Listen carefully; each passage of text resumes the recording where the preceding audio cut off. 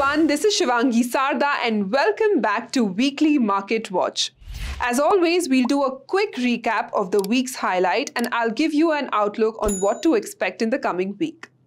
Nifty touched a new lifetime high of 24,400 marks this week.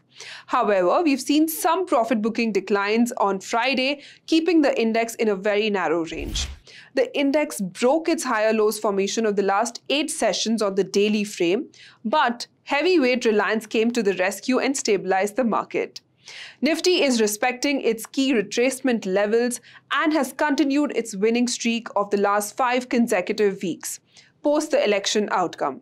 Now, put-call ratio is improving and volatility decreasing, which suggests that support-based buying is to continue. So moving on, we have 24,400 and then 24,500 as the next levels to watch out on the upside, with a support of 24,000 for Nifty. Now, India VIX has been relatively low throughout the week, which is adding to the bullish sentiment. Moving on to Bank Nifty, we've seen that it has been led mainly by the private banks. Sentiments around HDFC Bank did cause some sinking in the second half of the week, but despite all this rate-sensitive index has stayed afloat with a buy-on-decline strategy to continue.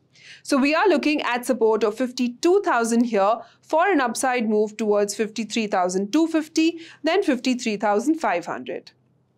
Now, sectors to watch out. CPSE sector, which includes defense, shipping and railway, have been in limelight and driving strong with follow-up action here.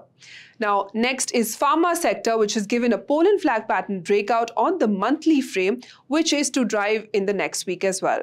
Now, selective mid-cap IT is in total revival mode and we've seen good long build-up over here, which will continue. Oil and gas has given a consolidation breakout and looks quite positive. Now that's all for this week's market update. Stay tuned to our channels for more such insights. See you next week. Investment in securities market are subject to market risks. Read all the related documents carefully before investing.